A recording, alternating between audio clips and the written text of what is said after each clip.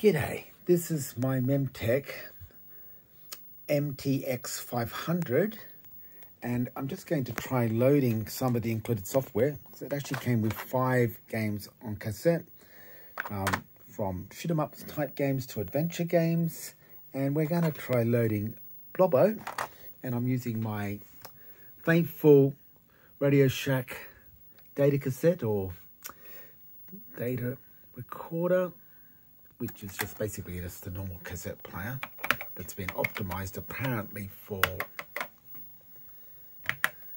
data. Now, just entered in the load command. We've hit play.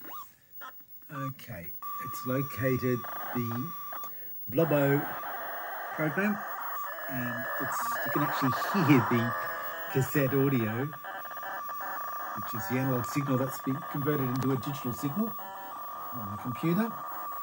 Okay, I'll just mute that and I'll just get back to you once the game's loaded.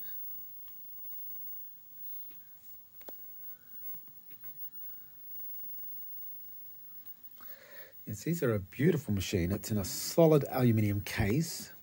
This machine has a Z80, I believe, running at 4 megahertz, and it has 32K of RAM, but it is possible to expand it to 128K, which is something I might consider doing. It also has the ability of running CPM. Okay, it's actually loaded the program. Okay, I have no idea how to play it. Oh, okay, it looks like it's a clone of Pac-Man. Now,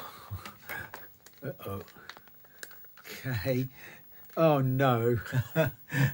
Okay, I wonder if it has any audio. Let's turn the audio on.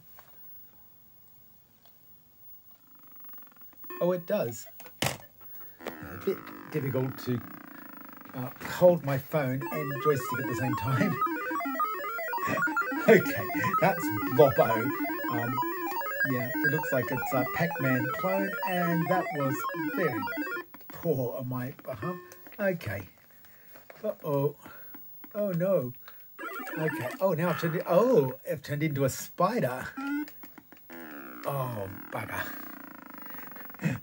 Okay, this is quite cute. Oh, watch out. Oh, no.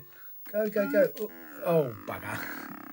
Okay, it's very hard to film using one hand, and I'm just using a generic Atari-compatible joystick. It's just a 9-pin joystick. Okay, that you use on an Atari or a Commodore 64. That is really cool. Okay, I've got a lot to learn about this machine. I think it's a nice piece of computing history. I believe that these were a commercial failure, but what a beautifully made machine. I'm actually very impressed with the build quality. And this machine's been in storage for 40 years, and I've taken it out of the box and it just actually boots up. I also have the basic tutorial reference manual, which is quite comprehensive. It's got lots of sample code in it, and it's wonderful having these 5 cassettes with some games on them. This machine also does have a ROM cartridge, and there are a few projects for building your own modern multi-ROM card, which is something I might look at it sometime in the future.